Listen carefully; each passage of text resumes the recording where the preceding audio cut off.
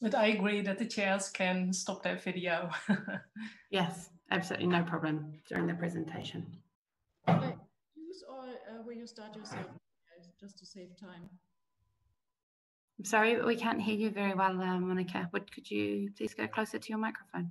Okay. Will you introduce yourself to save some time, or should I introduce you? Oh, that's fine for me. This can be very short. You can introduce Monica. We can start now, in actual fact. Okay.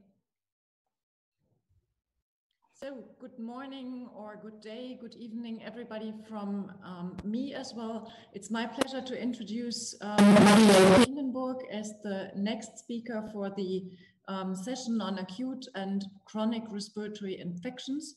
As many of you will know, Marielle has been secretary of the Pediatric Assembly for the previous 2.5 years, and she is the designated head of assembly starting in September, and she's a well-known international expert on pediatric respiratory disorders, and she's now going to talk about infections. Marielle, thank you very much. Thank you, Monica, for this introduction. I'm a pediatric pulmonologist based in Rotterdam in the Netherlands, and here you can see our beautiful new hospital. I don't have any conflict of interest regarding infections, and I hope after this presentation you're aware of the epidemiology, diagnosis and treatment of community-acquired pneumonia, CAP, are able to recognize complicated pneumonia, and I will tell you a little bit more about when to insert a chest drain and give intrapleural fibrinolytics or do surgery in complicated cases. As you in this map, you can see the incidence of pneumonia worldwide. And as you can see, there are big differences. There are quite a lot of participants, I think, from India, where the incidence is quite high. And the incidence is highest in Africa below the Sahara. If you look at Europe, the incidence of CAP is around 14 to 15 per 10,000 children below the age of 16 years. And this is based on clinical findings and chest X-ray, but if you only look at physician-diagnosed pneumonia, this incidence is around 5 times higher. Important to know that 1.4 million children die because of pneumonia annually in the world, and this is the single most common cause of death in children, accounting for 18% of all death below the age of 5. And if you compare this to the death of COVID-19 worldwide, which is around 500,000 death, you can see that childhood pneumonia is a much bigger problem. Except for age, there are several other risk factors like prematurity, children with immune deficiencies, and we all know that children with neurodisability will come to the ward with pneumonia. But there are also preventable risk factors for pneumonia, like exposure to tobacco smoke and to indoor and outdoor pollution. And as you can see in this slide, the risk for infant pneumonia when parents are smoking is around 1.5 to 2 times higher, with a population attributable fraction of around 30%. In the low-income and middle-income countries, biomass smoke exposure is an important risk factor for pneumonia, with an adjusted odds ratio of almost 2. So I would like to introduce a case to you, a 4-year-old girl who presents with cough and fever. She has a temperature of 38.9, slightly increased respiratory rate and heart rate, crackles in the right lower zone, and an oxygen saturation of 95%. So I would like to ask you, what would be your following action? What would you do with this child? Would you admit the child and start IV amoxicillin? Would you order chest X-ray but send the child home on oral amoxicillin? Would you do blood tests before discharge home on amoxicillin? Or would you just discharge this child home on amoxicillin or on oral paracetamol? So I will give you some seconds to make your choice.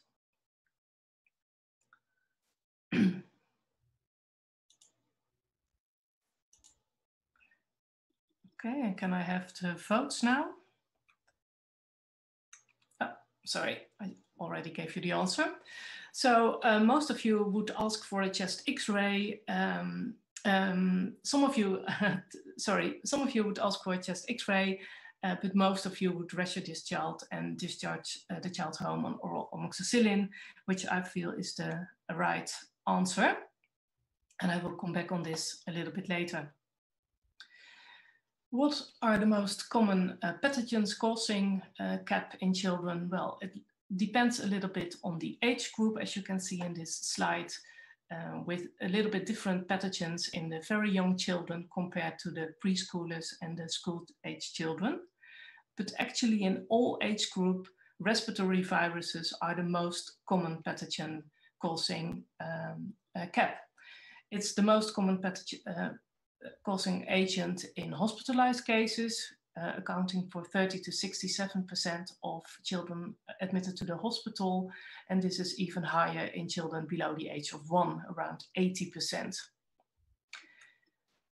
The second most common cause is pneumococcus, which is the most common bacteria in all age groups, and this accounts for around 30 to 40% of cases. Then we have a group with mixed bacterial and viral origins, 23 to 33%. And last, mycoplasma and chlamydia are actually quite common across all ages and not very unusual in younger children.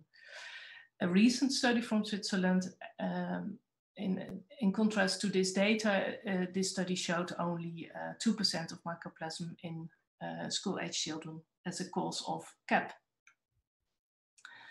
So what are the most common viral causes? RSV and influenza A and B are the most common, followed by metapneumovirus, adenovirus, and the parainfluenza viruses. As you all are aware, there's a disconcordance between what you can find in the upper respiratory tract and the causative agents in CAP. So in a quite recent study, where they looked at a carriage of viruses and bacteria in the nasopharynx in healthy children. In 62% of those children, strep pneumonia was identified. In 50%, Haemophilus. Moraxella was very common. Rhinoviruses are common in healthy children, although RSV and influenza are not very common in children who are healthy and don't have any symptoms. If you have a child with a radiologically confirmed CAP who's wheezing, then this is a very strong predictor that the origin of the CAP is viral. I included one slide on COVID-19 in children. If you look in PubMed now, you can find almost 500 hits on COVID-19 children and pneumonia all of the last 6 months. And as you all know, children are really a minority in this pandemic and only account for 1 to 5% of all cases of COVID-19. In general, they have milder disease, and death in children due to COVID-19 is extremely rare.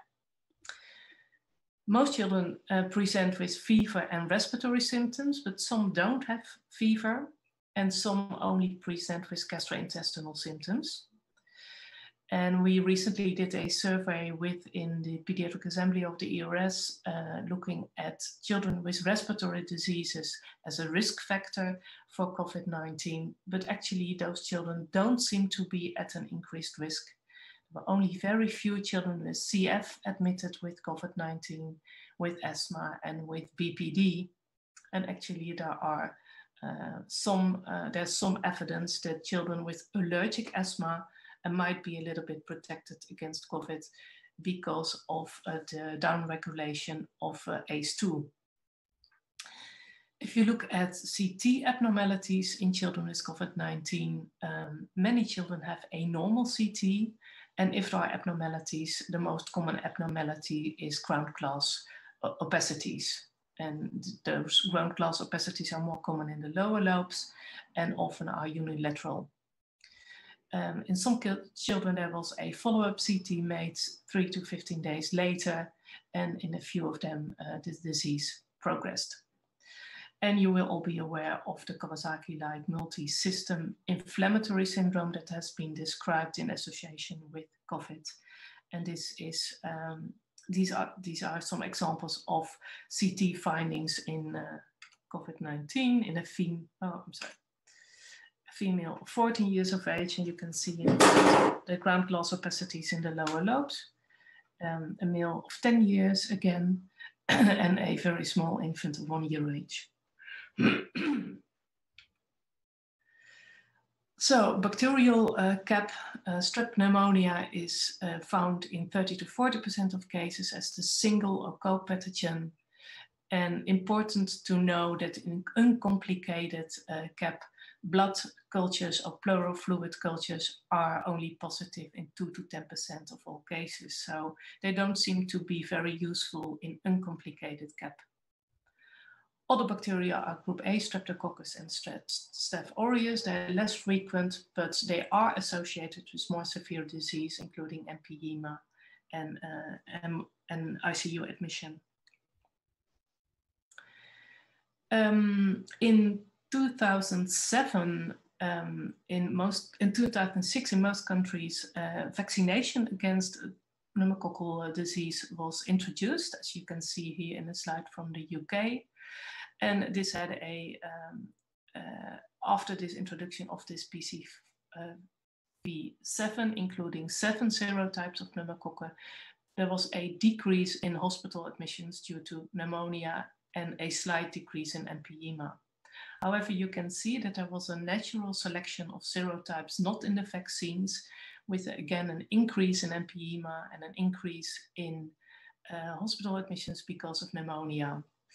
This led to the introduction of the 13 vaccine, including more serotypes. And again, you can see that after this introduction, there was a sharp decrease in cases of empyema, although there seems to be a small increase after 2014 again.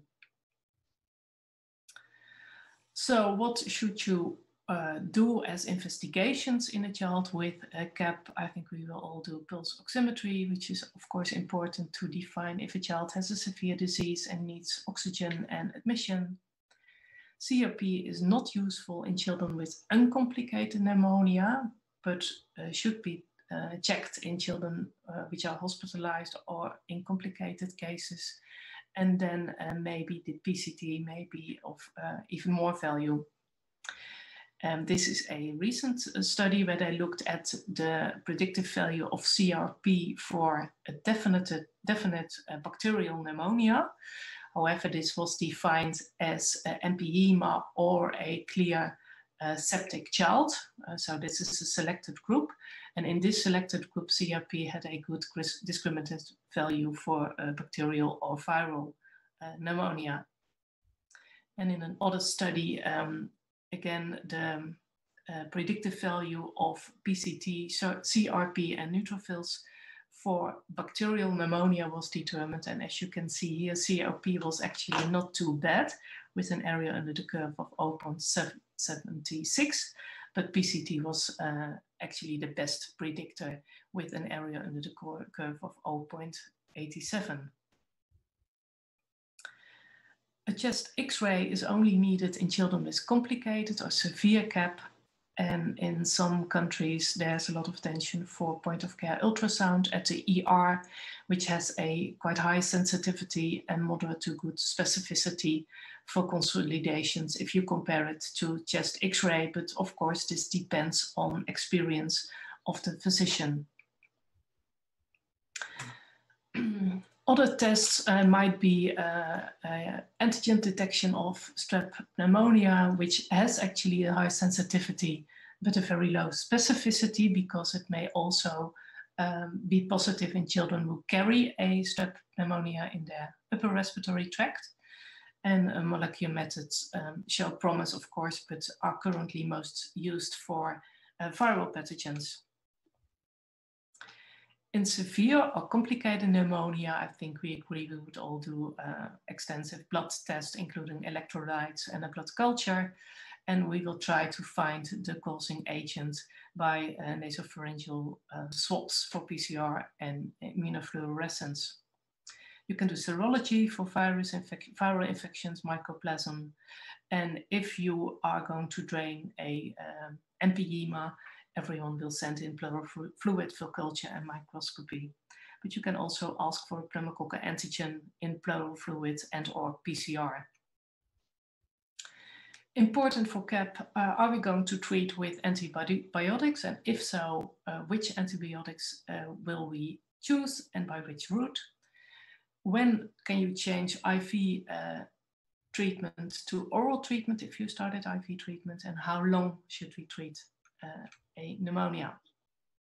Well, these are recommendations from the BTS guidelines. If you have a clear clinical CAP, so based on fever, tachypnea, then actually most children should be started on antibiotics, because you can't make the difference between a bacterial and viral pneumonia based on clinical features or based on radiology, and even CRP, as I showed you, is not very useful in uncomplicated CAP.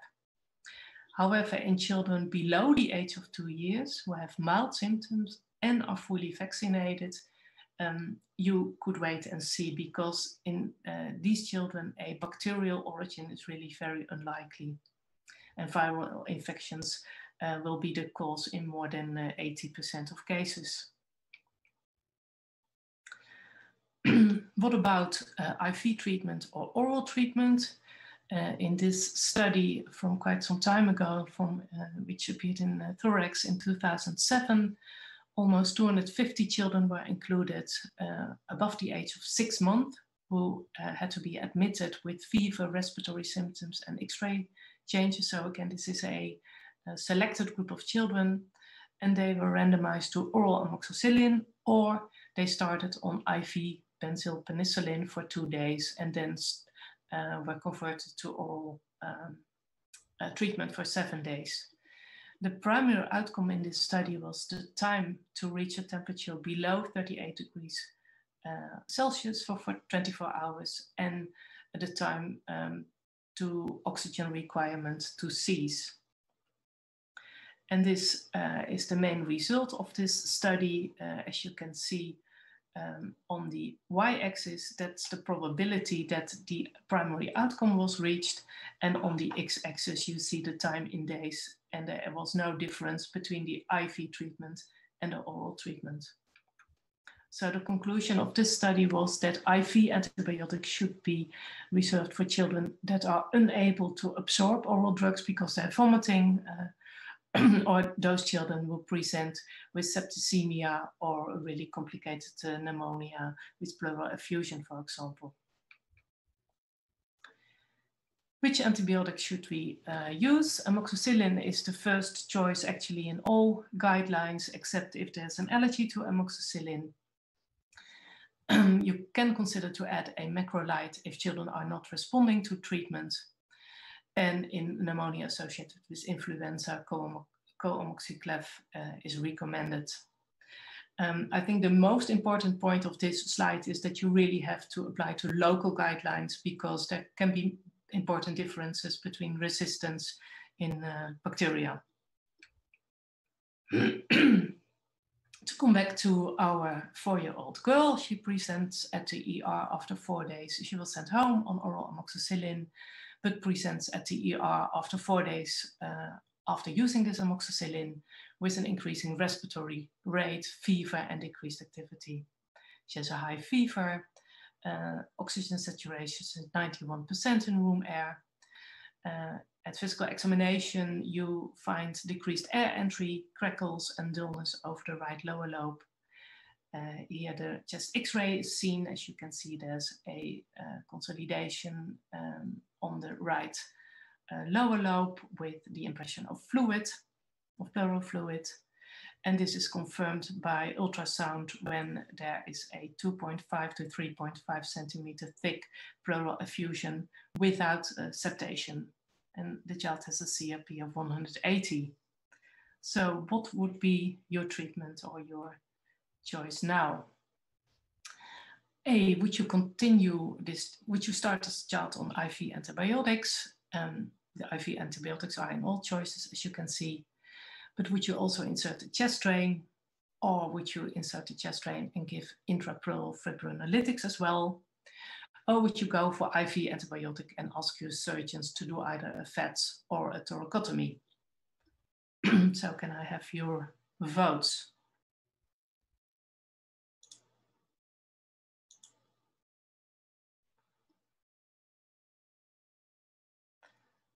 Okay, can I see the votes, please? Yeah.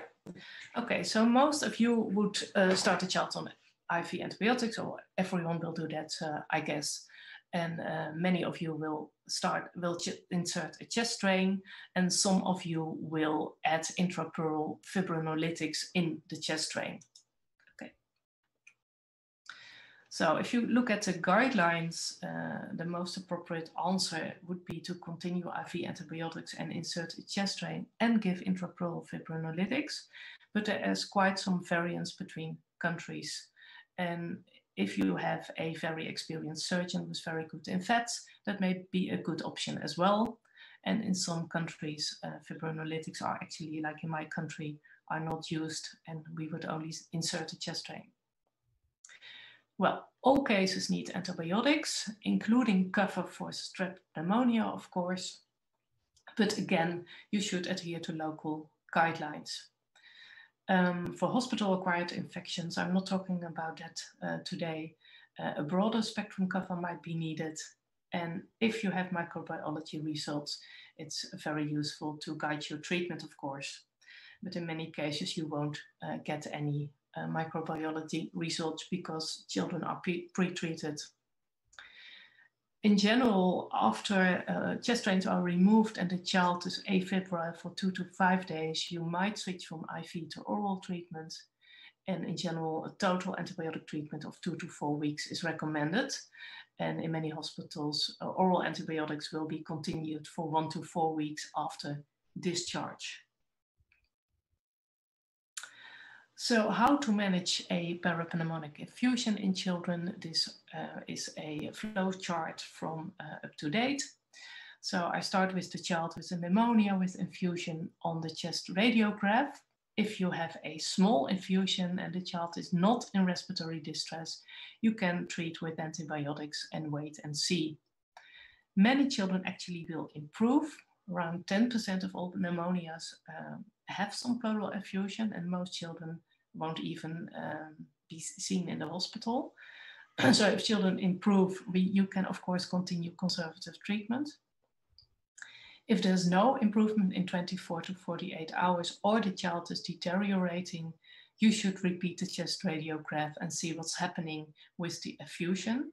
And if it's becoming bigger, you go to the flowchart for management of a moderate to large parapneumonic effusion. Do you need to drain all the children who have a parapneumonic effusion? Well, maybe in some children, conservative treatment with only antibiotics may be enough. And this was shown in this study in the Journal of Pediatric Surgery, where in a retrospective study, 240 previously healthy children were included with a median age of 4 years. They all had empyema, and they were included in a period of 6 years. And actually 27 of those children only received IV antibiotics, and there were only 2 failures. Of course, this is a selection of children. So these are mainly the children with a small effusion, which means less than 1 centimeter or less than 1/4 of the chest. And these are the children who are not septically ill. In this study, most children got a chest drain with urokinase. There were quite some failures, but also a very high percentage of children who improved, and only few children went on for thoracotomy. And of course, you can discuss if that's the best surgical option. So what to do with a moderate or large effusion? Again, here the small effusion, children with a moderate to large effusion, and or the children who are in respiratory distress or look very ill, then ultrasound is needed or a CT scan. I think in most hospitals, an ultrasound will be the first step. If it's a simple effusion, not loculated, you can put in a chest drain and continue IV antibiotics. And if children improve, that's enough. However, some children will have persistent or progressive symptoms. And then you probably need to do more. Well, if you put in a chest drain, send always in for analysis of biochemical characteristics like glucose, protein, send in for culture and for PCR. Again, a clinically well child with a small effusion, but even the children with a moderate to large effusion, well, 50% is maybe a little bit high, but at least 25% of the children will recover with antibiotics alone. So let's move on in the flowchart to the children with persistent or progressive symptoms or a big effusion. And then we're talking about a complicated effusion. In these children, fibrinolytics might be a very good option to prevent surgery. If children after drainage and fibrinolytic treatment still have persistent or progressive symptoms like fever or respiratory distress, then a CT scan might be needed to see if this is parenchymal disease only, which means you need to continue IV antibiotics and have some patient, or if this is a persistent loculated effusion, which may be a reason to ask your surgeon to do a VATS or a small thoracotomy. Fibrinolytics are successful in a high percentage of children. You can choose between urokinase, alteplase, or streptokinase. A urokinase is the preferred option because that has been used in a randomized control trial, but it's not available in all countries. And then alteplase is a very good alternative. If you compare the length of hospital stay between children who got a chest drain with fibrinolytics versus a VATS, there's actually no difference except if the VATS was performed very early in the disease. What you choose is also dependent on the local situation. What's the expertise of your surgeons? Costs may be important, and also patient preference may be important. Important to stress that outcomes are actually excellent with all treatment options. If you use fibrinolytics, again, urokinase is the first choice, and the protocol in general recommends to give this for 3 days, twice per day. And alternatively, you can give alteplase 2 to 3 times a day for 3 days. Now, actually very little complications. Major bleeding is extremely rare. Allergies have not been described in children, but children can have pain and fever. And these fibrinolytics are contraindicated if there's a bleeding disorder, but also if there is a bronchopleural fistula. Chest drains are usually inserted under general anesthesia, and in general we prefer the smaller chest drains because this makes it more easy to mobilize the patient. However, then you really should use the fibrinolytics because otherwise it will clot in the drain. And I think it's very important that you need a experienced staff at your department to handle patients with a chest drain. Surgery can be a very good option if chest drain drainage fails. And I think an early discussion with your surgeon is very important if you have a child with an empyema on your ward. So to come back to our case, on day 5, a chest drain was inserted with thick pleural fluid coming out of the drain. Culture was negative, and no fibrinolytics were given. On day 7, the child improved. There was no oxygen need anymore. CRP decreased, and the child did not have a temperature anymore. On day 9, the drain was removed. However, unfortunately, at day 11, the child got a fever spike again, developed tachypnea, retractions, and again an oxygen need of 2.5 liters per minute. And her CRP increased to 95. This was the X-ray that was made at that moment, at day 11.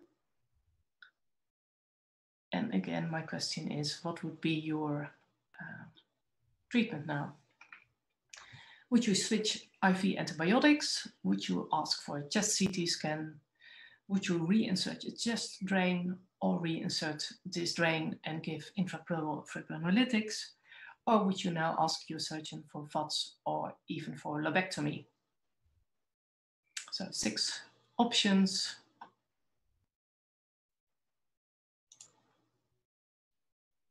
Marielle, just to remind you, your lecture time is almost over, and yeah, we have had quite a few questions. Yeah, thanks. Okay. So most of you would ask for CT, and that's exactly what we did. And as you can see here, there was a air collection, a collapsed lung, and also some pleural effusion. And actually, our child had a bronchopleural fistula, which was seen at the CT scan because of the big air leak. So what can you do for a bronchopleural fistula? I think the most appropriate option is to put in a drain and wait for quite some time. We had a patient who was sent home with a drain for almost 2 months. But there are also non-surgical options, especially in very ill children with selective intubation of the healthy lung and the bronchial occlusion, or in very sick children, you could go for ECMO. Surgical options are quite difficult, and one of the most used options is to close the leak with a flap of the serratus anterior. Few slides on necrotizing pneumonia, which is a very severe form of lung disease with necrosis and cavitation. Often you see bronchopleural fistula there or an abscess, and children have the same clinical symptoms as a pneumonia, but are much more ill. And necrotizing pneumonia is associated with certain serotypes of pneumococcal and certain staphylococcal infections. And this is a typical CT scan of a child with a necrotizing pneumonia, where you see all these cavities, necrotic tissue, and at the arrows you see small abscesses, and there's an air collection as well. Long-term broad-spectrum IV antibiotics are needed, some also targeting this PVL staph as well. And I think pleural drainage is often required, but has a high risk of complications like bronchopleural fistula.